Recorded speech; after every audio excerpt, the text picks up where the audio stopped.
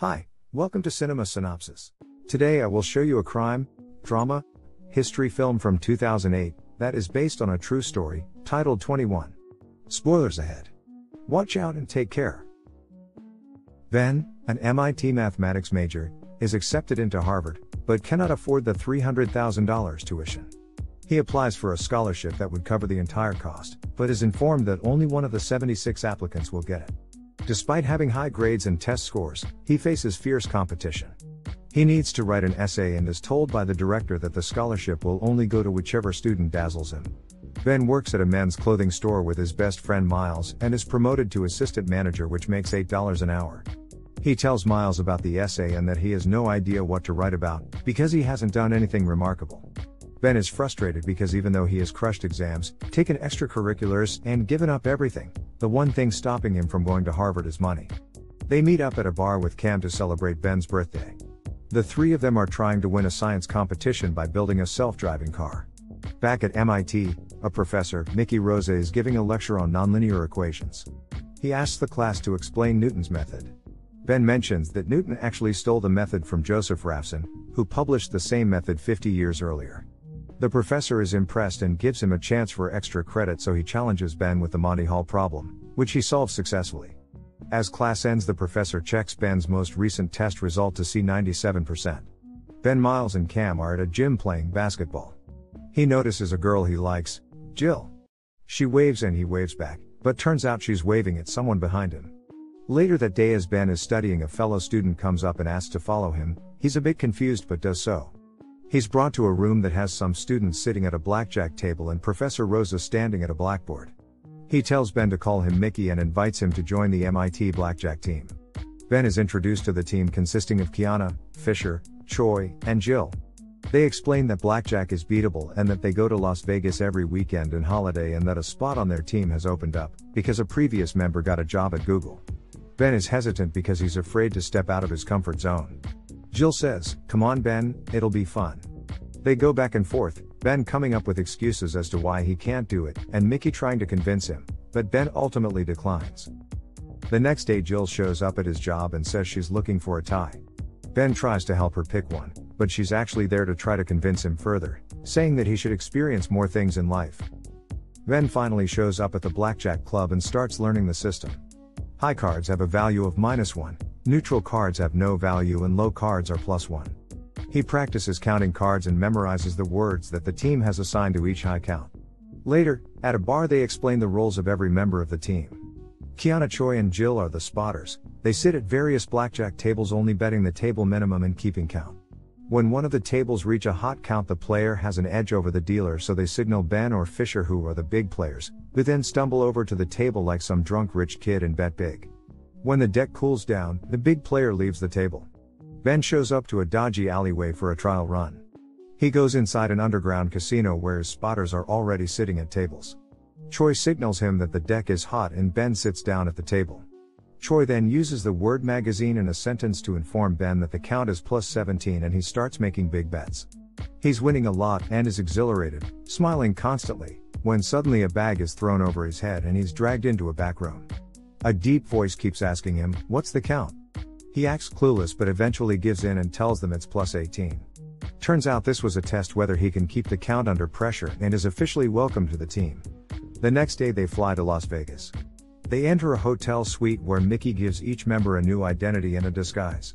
He further instructs Ben to act like they don't know each other and always order water, tonic and lime, and appear a little drunk. At the Red Rock Casino, Kiana signals Ben. He looks to the right and sees Fisher and Choi at the next table. He sits down and exchanges $10,000 for chips, and after taking a sip of her drink, Kiana exclaims "too sweet," which indicates that the count is +16. Ben doubles down on 8s on his first hand. The dealer goes over 21 and Ben wins, profiting $4,000 already. On the next hand he gets a blackjack and wins another $3,000. He goes on playing at the casino on different tables, stacking chips along the way. Seeing Ben winning so much, Fisher stares in disbelief. Come morning, Choi signals it's time to leave and they head out. The next day Ben is woken up by Jill, who throws him his cut. She tells him he did good, came in quick off the count, wasn't afraid to play big, got out when he was supposed to, and made more money than Fisher. He tells her that he was pretty nervous at first, but after a while it felt easy. They are called for a team meeting. Fisher shows up drunk. Mickey is pissed, because on 3 occasions, Fisher played into a cold deck even when spotters let him know that. Mickey tells Ben he did good and to keep it up. Fisher utters, "beginner's luck," and denies that he played wrong, but Mickey puts him in his place. Ben is back at the dorm and stashes his cut from the weekend, $16,700 in the ceiling tiles. Suddenly Miles and Cam walk in and he pretends he's just jumping on the bed. Miles asks where he was this weekend and says he called like 15 times. Ben makes up a lie about helping a cousin move and says that he forgot his cell phone. All 3 decide to go to a bar for some drinks. Ben sees Jill at the counter and offers to buy her a beer.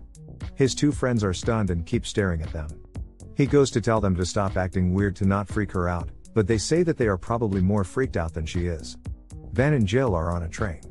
He asks her whether she came into the store to ask him to join the team because Mickey asked her to. She says that he's the smartest guy she knows and that's why he's on the team and that's why she went to the store. He tries to kiss her but she pulls back.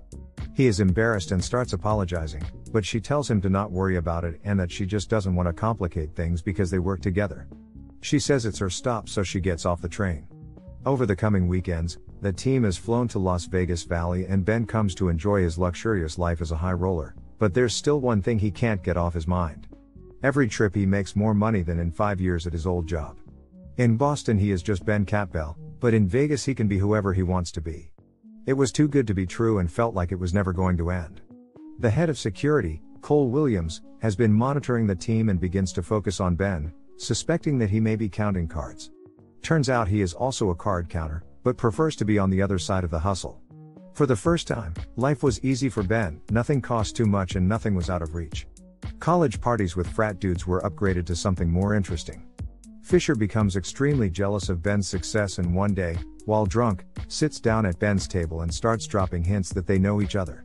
Meanwhile Williams is watching them on tape and notices that Kiana only bets table minimum and that Ben only appears after she gives him a signal.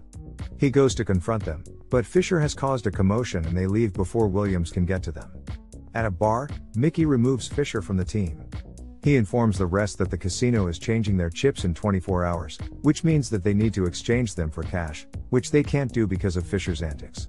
Ben suggests they use the dancers to exchange the chips for them. Mickey calls him a genius. Later that day Jill invites Ben to her suite and they have a romantic night and make love. Ben's new secret life causes him to neglect his role in the science competition, which estranges him from his friends. He shows up late to a meeting with them and gives them the wrong part for their project. They are disappointed and tell him that he isn't as committed to the project as they are and decide to keep going without him.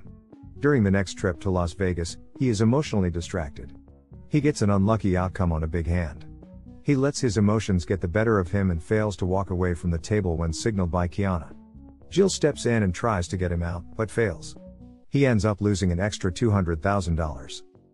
Mickey is furious and even when Ben apologizes, saying that this is his first mistake and others try to back him up, Mickey leaves the team and says that Ben will have to pay the $200,000 he lost one way or another. Ben and the remaining team decide that they will continue to play blackjack without Mickey, who took a 50% cut, reasoning that they don't even need him. Jill is against the idea, reminding Ben that he only did this to pay for Harvard, but even though he had made enough money, he now wants to keep going. They go back to the tables and are winning, but Mickey is lurking in the shadows and tips off security. Williams takes Ben to a back room and beats him up while explaining that all casinos will soon have face recognition software, so his days were numbered anyway. Ben is also told that Williams and Mickey go way back. He used to chase and beat him up too, which is why Mickey doesn't play himself anymore.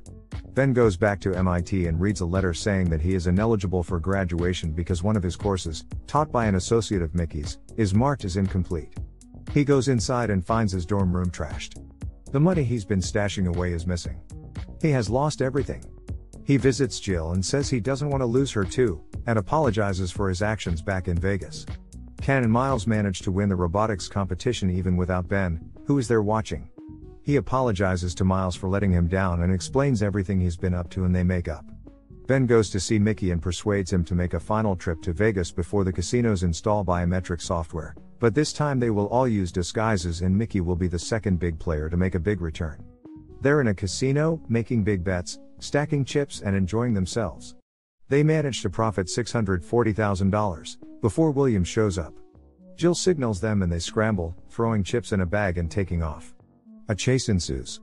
They run around slot machines and enter the staff area, where Mickey convinces Ben to throw him the chips and says they should separate. Mickey manages to get out and hops into a limo. He's ecstatic, thinking he got away with all of the money, but as he opens the bag, he realizes that the chips are fake. Ben switched the real chips with fake ones while they were running. Turns out that Williams has always held a grudge against Mickey, because the last time he saw him he got away with massive gains. So he made a deal with Ben to lure Mickey back to Vegas to catch him. In turn, Ben would be allowed to keep whatever they make that day, but when Ben and Jill exit the casino, Williams walks up and explains that he needs the money for retirement, and Ben, being as intelligent as he is, will figure out a way to succeed, so he takes the bag at gunpoint. Turns out that Ben's longtime friends are also pretty good at card counting, and the 6-person team makes a lot of money despite Williams' robbery. As Ben is recounting this story to the scholarship director, he looks pretty damn dazzled. The end. Thank you for watching. Subscribe Cinema Synopsis if you want to watch more recap videos.